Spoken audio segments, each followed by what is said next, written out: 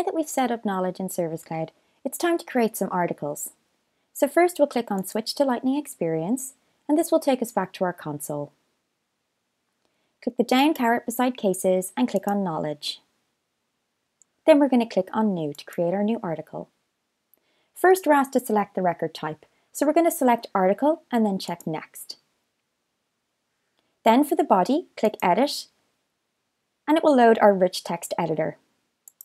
Copy the body of our article and then give it a title. Then the URL name will be automatically generated. Next, click Save. Now we can see the details of our article, and remember, before saving your article, don't forget to publish it. You can choose to publish now or schedule for a later date. For now, we'll publish now. And that's it, we've created our first article in Lightning Knowledge.